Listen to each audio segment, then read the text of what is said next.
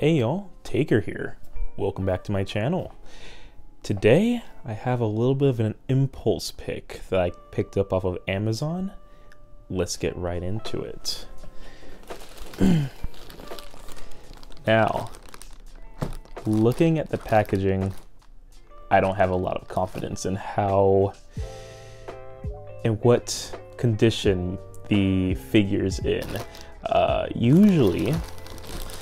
Usually manufacturers will send the figures in a box for extra protection, but it seems like right here they opted to just wrap it with a weatherproofing plastic, and that's not good. This means that this unfortunately, I just wonder whether the figure itself is okay, because when you do something like this, like, the figure is probably going to be very abused. At least the box. Hopefully the figure is fine.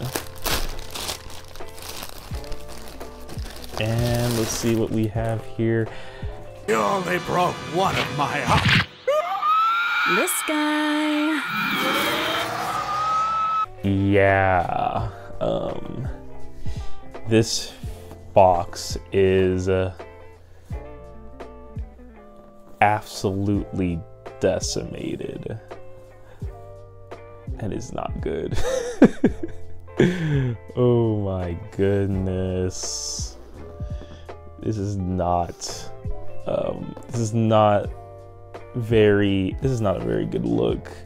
Now, my original fear for this figure was that I was gonna get a bootleg instead of a genuine figure, especially because this particular prize figure does have a couple of bootlegs because it is a really popular character, being Android 18 from Dragon Ball Z, and I can rest easy knowing this is genuine. You can tell from the foil sticker and the licensing. However, yeah, the box itself has seen much better days, and prize figures generally don't have too much going on in terms of protection. So we'll see if she is still intact. So now here we go. Let's just go ahead and open her up. All right. So first, this is a pretty big prize figure. Bigger than I anticipated. I saw some pictures online, but I wasn't convinced until I actually seen her in the plastic. So here we go.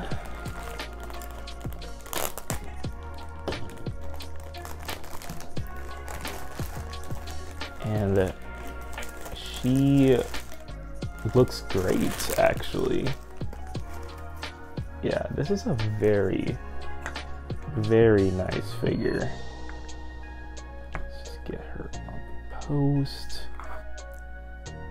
Overall, this is a fantastic figure from Ban Presto. Android 18 is just sculpted with such attention to detail, which I'm not familiar with prize figures.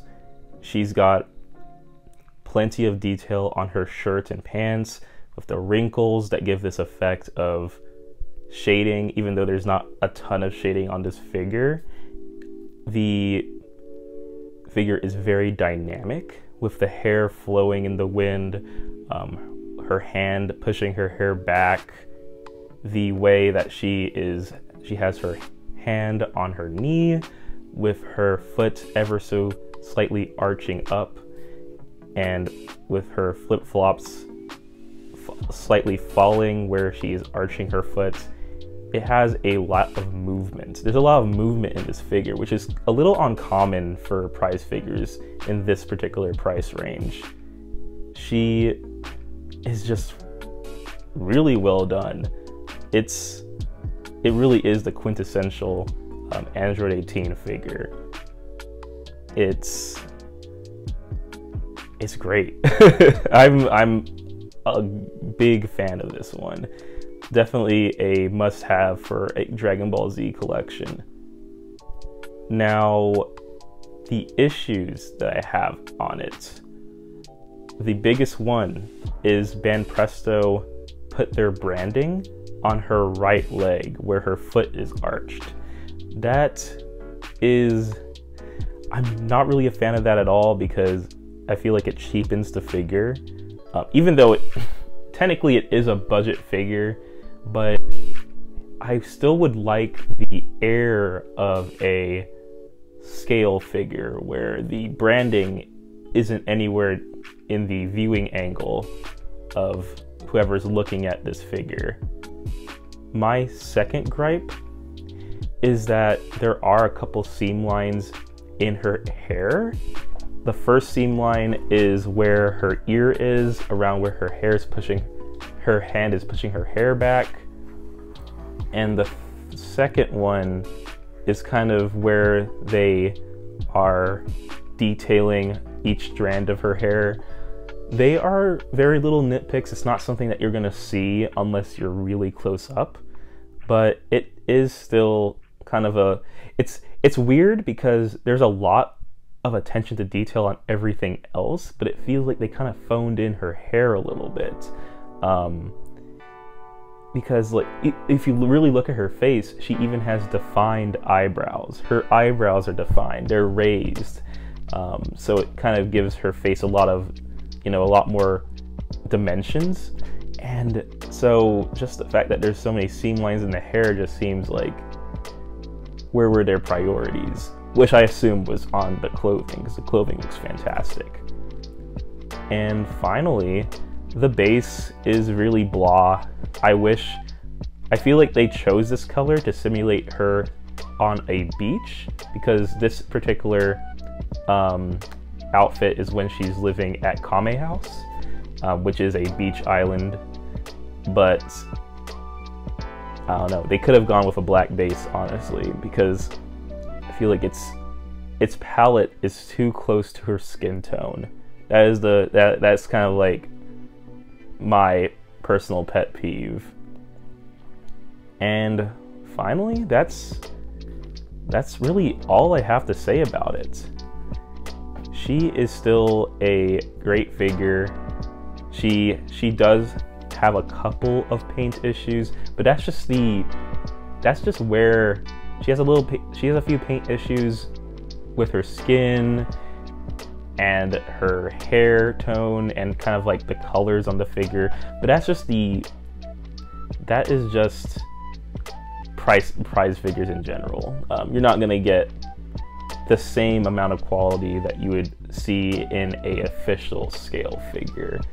So any Dragon Ball Z fan would probably be perfectly happy with this figure. So I give it a 8 out of 10. Fantastic. I'm excited to add her to my collection. And with that, if you enjoyed this video, please comment, like, and subscribe. Ring the bell for notifications. And this has been Taker. This has been Taker's Keep. Have a good one. See ya.